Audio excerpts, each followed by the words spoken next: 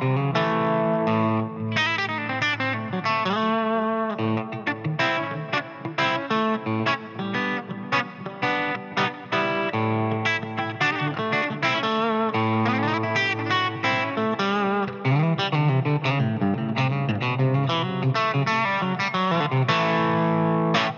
guys, I'm Sam Wilson. I'd like to welcome you all to my studio, Doghouse Studios.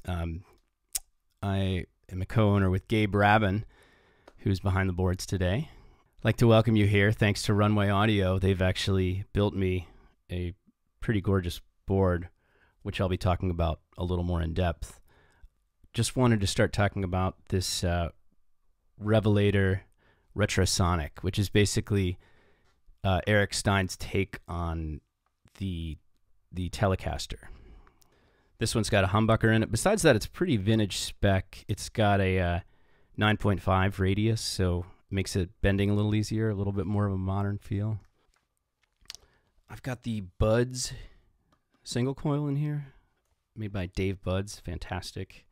And then the Klein, I just think it's called the Vintage Series, but it's a great guitar. It's really cool. It's taken on my finger markings really nicely because of the unfinished fretboard. It's got a big, thick baseball bat neck, which I really like.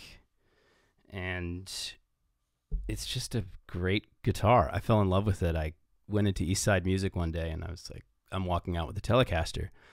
And sure enough, I picked this one up and just, you know, maybe a half an hour later was buying it.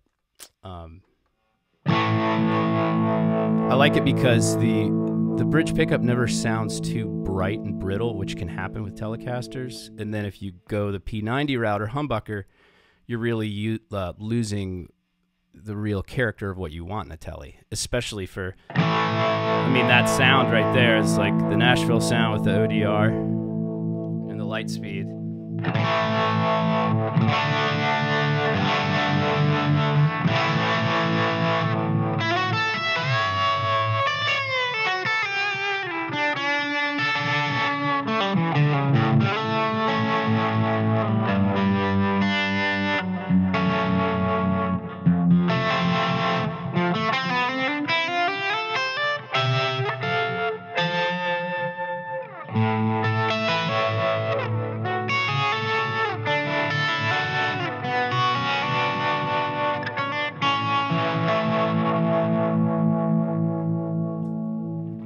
So that's a nice example of the sort of overdriven sound and then more of a clean sound.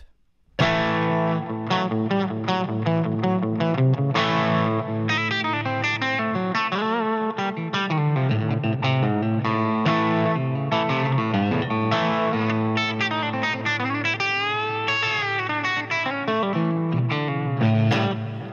of gets more of that sort of slappy country sound, which is we all need to do every now and then. But also, probably the setting I use most on it is the middle setting, which blends the humbucker.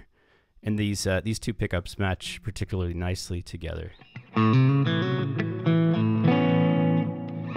Sort of still retains the highs, but gets a little more body.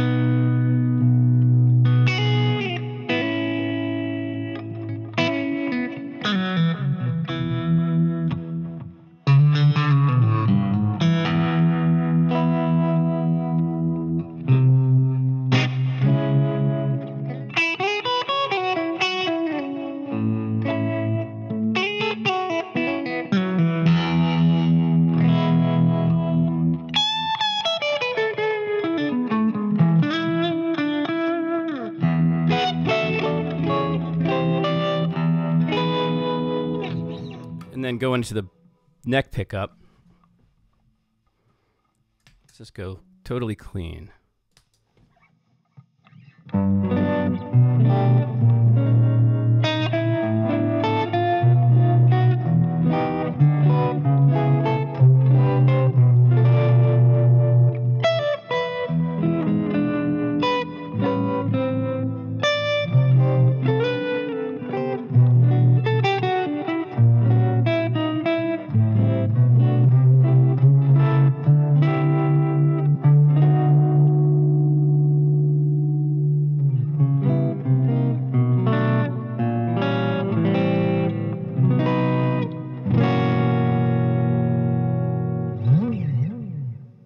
So it really gets a nice variety of sounds. In a lot of the touring that I did, if I had to only bring one guitar, I would bring this a lot of times just because it can, it can get big fat